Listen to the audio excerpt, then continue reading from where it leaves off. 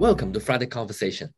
Today we have Charles Ng, a licensed medical doctor with a Master's of Public Health from Johns Hopkins University. Financial Secretary Paul Chan has mapped out various relief measures, such as handing out consumption vouchers and lowering stamp duty in his latest budget. And the government has also strived to boost its fiscal revenue amid estimated deficit in next financial year. Hello, Charles. Hi. Hi, Henry. The government has planned to reduce stamp duty to help first home buyers get on property ladder. Say stamp duty will be only $100 for homes worth up to 3 million Hong Kong dollars. So do you think the new measure will encourage more young people to buy their own flats and increase in housing demand? Now, this is an excellent measure for aspiring homeowners. Recall 10 years ago, when the property market was overheated, increasing the stamp duty has been one of the ways to manage the demand side of the market. Now that fewer mainlanders and foreigners are buying apartments, the demand in property market is mainly driven by local buyers. Imagine the persona of these buyers: a 20-odd-year-old young adult who just joined the workforce, cohabits with a partner, probably owns a dog or a cat, and above all, aspires to live outside of a traditional extended family, so-called branching out. These are exactly the end users who are most relevant to our system because we want them to fulfill their housing dreams. First start with a smaller studio and then move into a bigger house as they achieve more in society and procreate to form bigger families. Lowering the stamp duty catalyzes just that. What the Financial Secretary Chan Mao-po has wisely decided is to keep the other harsh measures intact. The property price-to-income ratio in Hong Kong has remained one of the highest in the world for decades, bar countries with low income and uncontrolled hyperinflation such as Syria and Ghana. Young people find even a flat as small as 20 square meters hard to afford without the help of parents, and not everyone is born to well-heeled parents. The least we want to see is another round of property price boom in Hong Kong, because that further widens the chasm between the haves and have-nots. And that is another perfect storm for more societal unrest. So I think it's a brilliant idea. To boost fiscal revenue, the government will also increase tobacco tax and impose a special football betting duty of 12 billion Hong Kong dollars per year for 5 years for the Hong Kong Jockey Club. So do you think raising cigarette tax is a good way to let smokers quit? And will the special betting duty on the Jockey Club undermine its undertaking to donate to the community? Now, imposing additional 60 cents per stick of cigarette is effectively doubling the current tax rate. That means a pack of tobacco consisting of 20 sticks of cigarettes, which cost $60 before tax, now cost $78 and will likely be priced at $90 in the near future. From the perspective of a public health doctor, it is of course welcomed. The highest incidence of death in China and Hong Kong is caused by cardiovascular diseases and cancers, both entities closely related to tobacco smoking. It has long been proven that quitting tobacco smoking improves the longevity and the quality of life of patients, since fewer people are beset by the complications of chronic illnesses. Gratefully, we've seen a marked decrease in smokers and a subsequent increase in quitters since the tobacco tax has first been imposed. Of course, that has coupled with legislation prohibiting smoking in indoor public places and workplaces. But against the backdrop of an aging population, disease prevention and delaying the onset of age-related chronic illnesses is the most efficient way of buying time for the government to reform the health system in a way that is more fiscally sustainable. The Health Bureau has also published a primary healthcare blueprint to that end. And for the majority of people in Hong Kong who clearly prefers a healthy lifestyle, it is fair for the government to use the windfall from tobacco tax to build a healthier living environment rid of air pollution. As for introducing an additional football tax on Hong Kong Jockey Club, I think it is absolutely the right thing to do.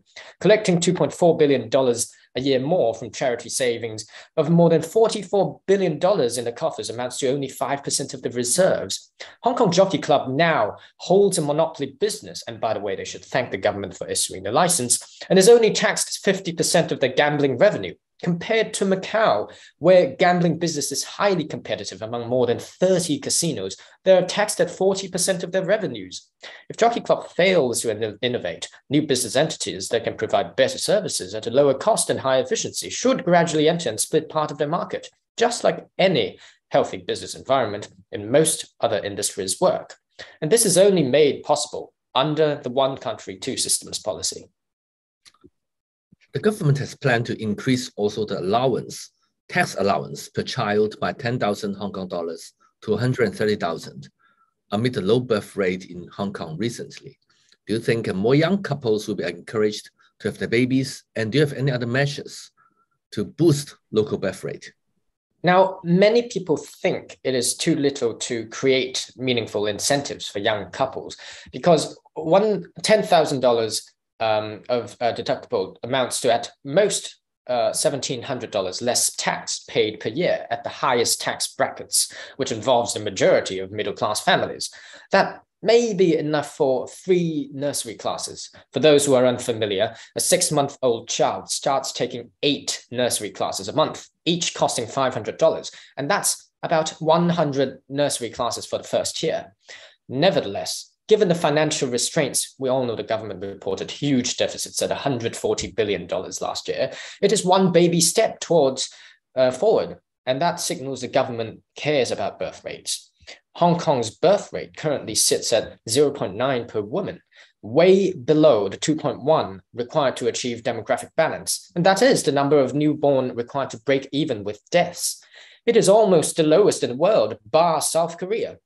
Europe, even with an average birth rate of 1.6, has shown how aging population can powerfully douse a strong economical engine. Demographic decline is not unique to Hong Kong, but Hong Kong fares very badly in this aspect. Many young couples decided to rear a pet instead of a child, and eventually low birth rate will decrease labor force, slow the economy, push up pension costs, and overwhelm the health system. If saving people's lives start from disease prevention, encouraging childbirth must start from giving fertile grounds for newly wedded young adults to bear children. Now, start with affordable house prices. Most young adults cannot afford more than 30 square meters, and that is hardly a conducive environment to rear children. Second, a child's educational cost has also skyrocketed over the last 2 decades, putting off aspiring parents. This may prove to be one of the more important levers to pull. Third, create a work-life environment for women conducive to working from home. This should have been made an easier transition by the adaptations to COVID. Also, people have placed undue faith in fertility technologies, and they're expensive. But if changing the culture takes time, subsidizing some of the more effective technologies may prove temporary relief to remedy an ultra-low birth rate. Finally, Paul Chen is giving away a new round of consumption vouchers in his 3rd consecutive year. And Hong Kong and Macau probably are the places where people still have consumption vouchers after COVID. Is it necessary for the government to hand out such vouchers, and how can it speed up our economic recovery? Since the 2nd round, many of the people whom I've known used octopus cards to get the vouchers and in turn used them for transportation, namely mass transit railway or KMB, the buses. The second most used I've heard of is buying bread for breakfast in boulangerie. Some others use it to get lunch in Tang Hong Kong-style cafes. That contrasted with the 1st round when people bought branded clothes, electronics, and accessories. Of course, one can always say we need more data research, but let's strip it down to very simple terms: consumer psychology. The 1st round of vouchers were issued at a time when Hong Kong citizens could neither fly in or out. They felt like extra free money could satisfy a sort of guilty pleasure, basically splurging on extravagant stuff. The 2nd round was much less impactful because people were already sated, and more of them realized by spending on commodity or pedestrian stuff, such as city dwelling, they could actually use up the pool of vouchers before they expired. Shops evolved too. During the 1st round, many high-end malls and shops offered hefty discounts, but when it came to the 2nd round, many of those reverted to the usual level of discount before the pandemic. To consumers, splurging on quality goods suddenly became a less attractive option as opposed to using vouchers on commodity products. Now, the 3rd round is expected to have even less impact. Now that people are allowed to travel, many would save up for another trip after a 3-year-long lockdown. Even fewer would spend on local quality goods or services. It is expected that more people would use it on public transport instead, and just as some legislators phrase it, only a narrow field of businesses would benefit from consumption vouchers. In fact, paid for by none other than Hong Kong's taxpayers. At worst, it is value forgone that goes down the drain, and at best, it placates some populists who advocate fervently for the distribution of consumption vouchers as tokenism that they have helped reboot Hong Kong's economy.